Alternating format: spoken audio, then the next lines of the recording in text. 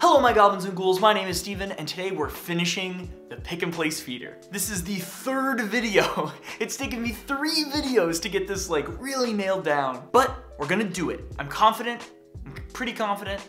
I hope by the end of this video, I have a working finished feeder. Yeah. So last time I figured out what I was totally doing wrong with the mechanics and decided to go with a worm gear N20 motor. It's really cute. It's just gonna plop right in where the other motor was and get rid of all that bevel gear crapola. What I also did was order the circuit board for it. And yesterday the boards came in. I was very excited opening them up yesterday. And check them out, they are awesome. And here's the super cool part. I also ordered boards for the indexing wheel. Ordering PCBs is really just a custom way to get a very precisely cut 2D thing of a very specifically known thickness. You happen to be able to put traces on them, but fundamentally that's what it is. So why not also have them do something like make a mechanical part? Also, because they're a PCB, you can plate surfaces. Because it's a reflective sensor, the reflectivity of the thing in front of it matters a lot for getting a good clean signal out of it. So I figured, why not plate those surfaces that I want to reflect in solder? This is like such a hack. This is not at all what PCBs are meant to do, but I think it's gonna serve its role pretty well. Ah, so cool. So, I also bought a whole bunch of electronics that I'm gonna use to populate the main motherboard for the feeder, and then I'm gonna put all the mechanics on it, put all the tape guides and the motor mounts, and I'm so excited. I'm so excited. This is really coming together. Let's solder them up. Solder them up.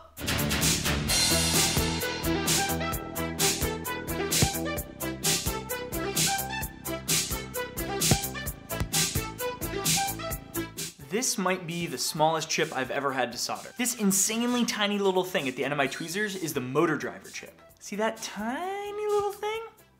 It's crazy. This is what's gonna drive current through the motor when I tell it to from the microcontroller. The pads are barely even visible when it's laying flat on a board. Most of the contact area of the pads is on the bottom side, so it's hard to tell if you've even soldered it the right way. Here we go.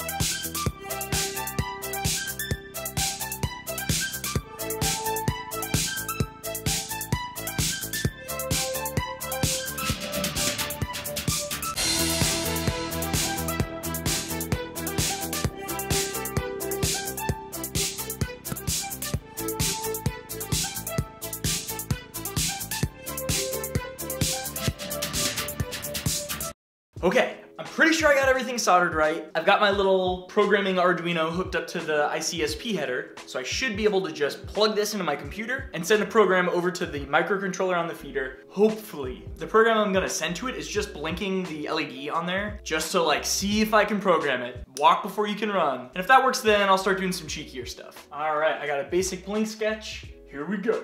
All right, upload using programmer. Oh! Okay, it looks like it went. It's not lighting up though. What did I do wrong? PD5? Oh, maybe it's just the wrong pin? Let's try this. Yes!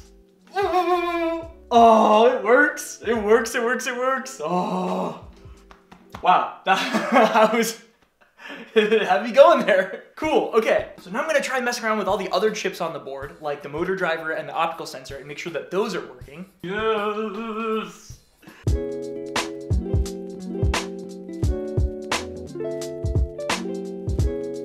Okay, so motor's hooked up. I wrote another little quick sketch just to test the motor driver. The motor driver lets me control the motor at different speeds, so I have 2 different speeds in there, full throttle and a little bit over half. Okay, here we go.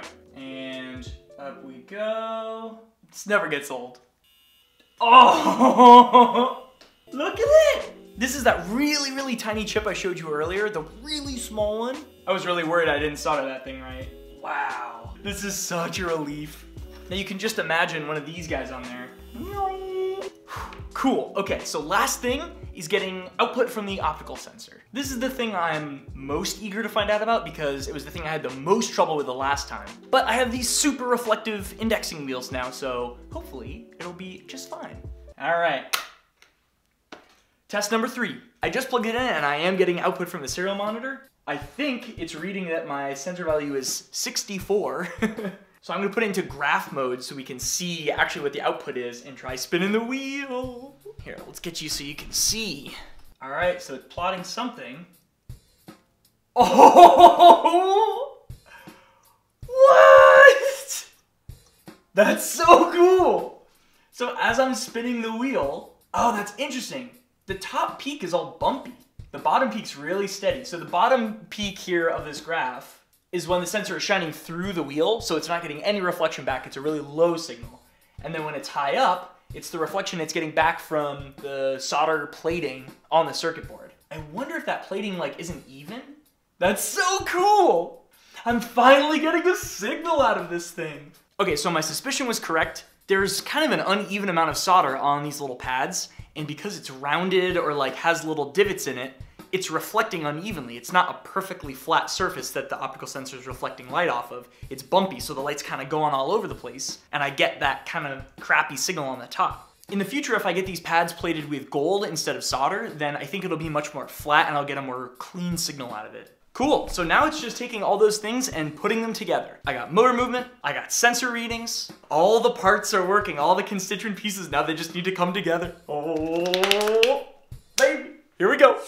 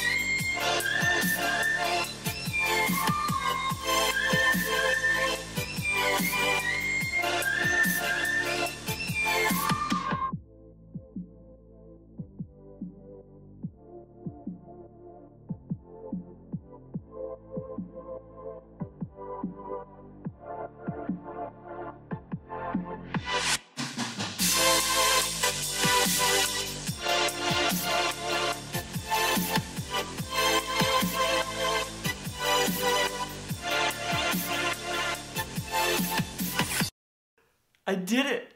I did it!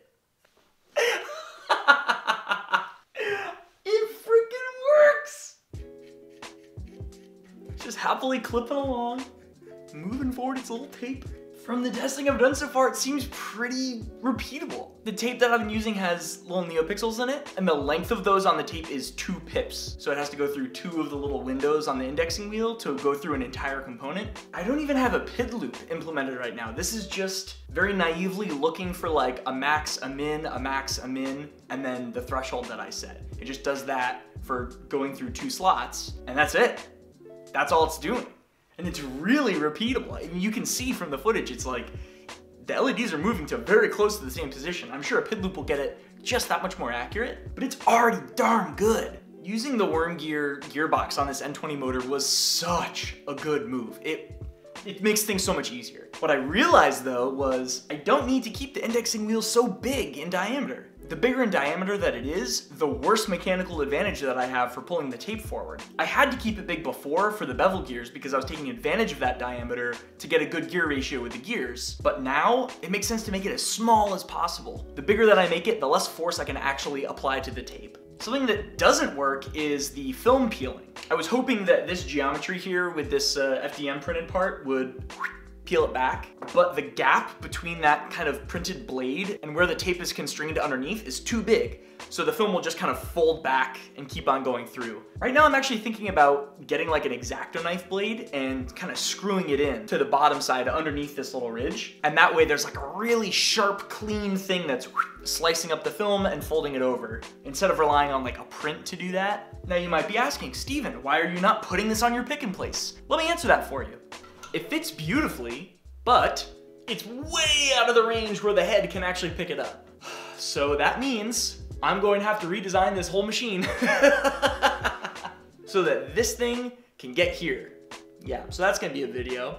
Now it's integration. I have this subsystem working, but getting this to talk to the pick and place and getting the pick and place to say, hey, I want you to move 3 pips forward, 3 pips on the tape. And then if this thing has a problem, it can say back to the pick and place, hey, I'm having an issue. Stuff like that, that's next. I want this pick and place to be able to talk to up to 32 feeders. So in order to do that, I'm gonna design a circuit board that lets OpenPNP on my computer talk to all 32 of them really easily. And I'm calling it the piggyback board because it's piggybacking on top of the functionality already built into this pick and place. So in the next one, I'm gonna design the piggyback board and build it up so it can make this talk to that. Don't forget to check out my Instagram page where I post pictures and updates about my projects way before they come out on YouTube. I also now have a Patreon, so if you'd like to help me out there, there's a link in the description to become a patron. Thank you so much for watching, and I'll see you in the next one.